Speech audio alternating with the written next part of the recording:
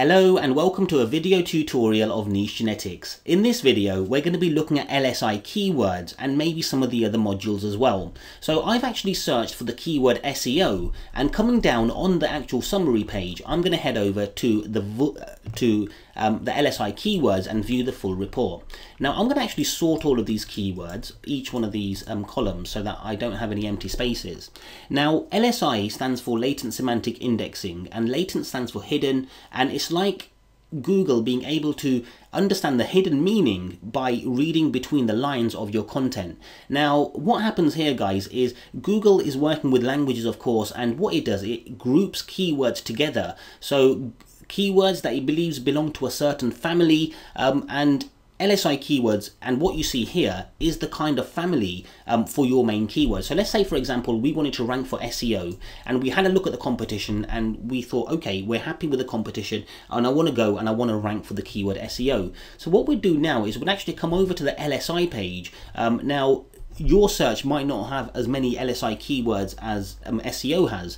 So I'm using SEO as an example because it's got some good LSI keywords. But if yours doesn't, guys, then don't worry too much, because obviously the Niche Genetics system works based on the top 10 ranking sites, cross-references the contents together, and then picks out common words which form your LSI keywords. So if you don't see many combinations, then don't worry too much. Try and cover what you can cover. And if you see any keywords that are out of place, like privacy policy or home page or things like that, then just let us know and we'll get them removed and added to our ignore list. And our ignore list is getting built up all the time. So as time goes on, the LSI keywords list will become even more precise as well. So anyway, let's have a look at this. If for example, let's say, for example, you was to go over to Google and search for the keyword SEO, the content that you come across, you would actually expect to find these kind of keywords in that content. I'm going to read some of them out to you so that you can follow along. So if you searched for something for SEO and you found a piece of content, you would expect these kind of words to be used. Search, SEO, engine, image, Google, local, engines, web, tools, pages, Bing, results, content, and I'm sure you agree, guys. And two word phrases, we've got search engines, search results, engines, Google, engine optimization, Google, Bing, webmaster tools, updates, Google, social media, search marketing, ranking factors. And I'm sure, again, guys, you agree with me. And three keyword phrases, you've got search engine optimization, you've got search engine rankings, you've got, I don't know, engine optimization, SEO. And then for four keyword phrases, you've got like things like search engine optimization, SEO, search engines, Google and Bing.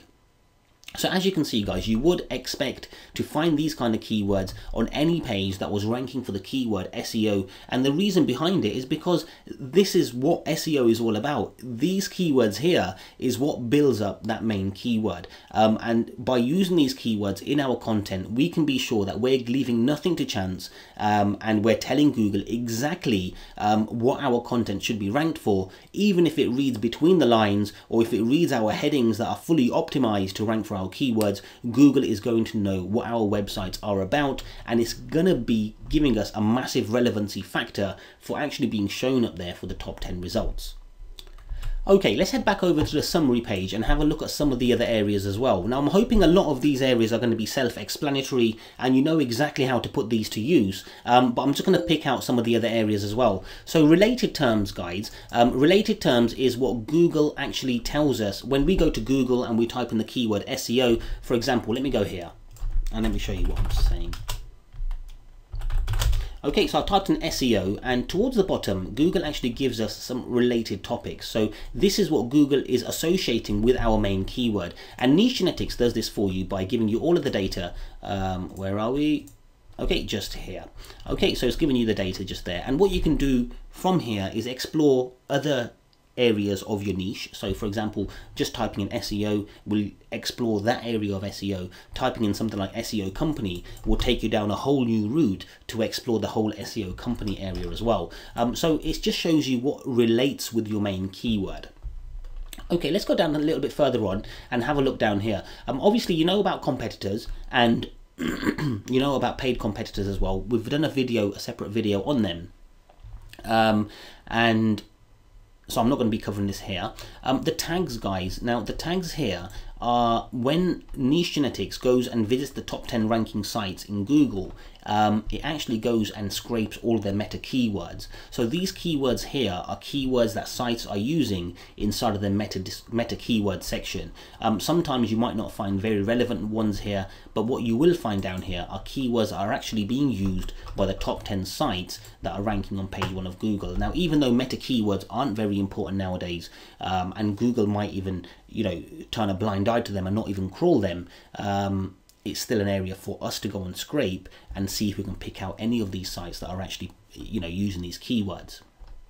Okay, you got your ad copies here as well, guys. These are ads that Niche Genetics finds on Google. So for example, you got these ads here, and this is exactly what Niche Genetics shows you just here in these ad campaigns.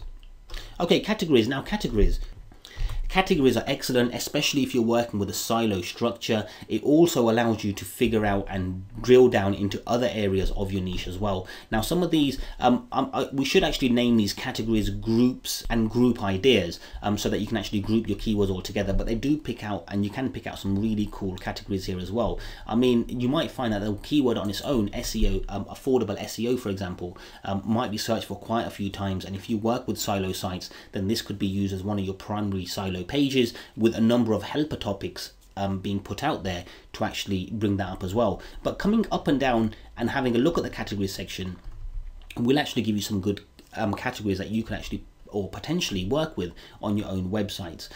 So do have a look at these as well.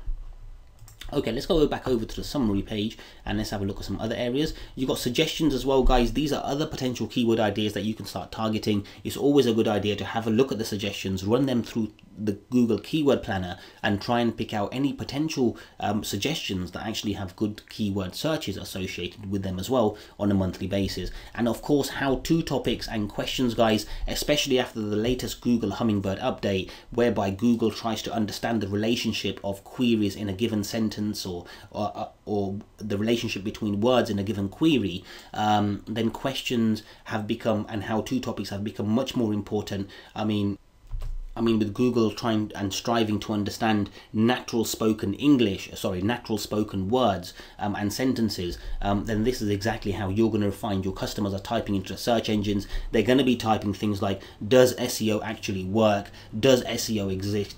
Does SEO cost money? Or things like, you know, how to write an article for SEO, and these are the kind of covers and topics that you can actually cover down here. But another area why these are very important as well, it gives you a very good understanding of what's happening in your niche, what kind of questions are being asked about your niche, and what kind of topics are being covered by experts on how-to topics. Okay, and of course you've got Google Trends, and Google Trends will show you the rising trends and the hot trends, and you can use these to find new niches or new breaking ideas or breaking rising trends as well. And then of course, if you've got the Enterprise Extreme Edition, you've got eBay, ClickBank and Amazon products as well, which allows you to see if there's any products being sold in your niche, if there are if there's any products being sold in your niche, how much they're being sold for, and it just gives you a quick indication on, you know what, there's loads of products being found on ClickBank, Amazon and eBay. Well, I'm happy with, like, for example, the competition. I'm happy with everything else, and it looks like it's going to be a profitable niche. So this is the winning niche for me. And then you can dig down even deeper if you wanted to and find the actual products that you want to monetize on your own blogs by going into eBay Associates program or Amazon Associates program or ClickBank's affiliates program. Anyway, guys, so this is how you use Niche Genetics or some of the other areas inside of Niche Genetics. In the other videos, we've already covered how you can work with the difficulty scoring, how you can work with long tail keywords, how you could analyze and work with your competitors as well. And in this video, we've just quickly covered how you can work with LSI keywords, tags, related terms and everything as well. So with Niche Genetics, it shows you two areas. It shows you areas on how to optimize your own sites, what kind of keywords, LSI terms you can use, and it also shows you what kind of authority you're going to be up against so that you can quickly evaluate how difficult or easy it's going to be to rank for your keywords in Google, Yahoo or Bing. So thank you very much, guys, and I hope you enjoy working with Niche Genetics.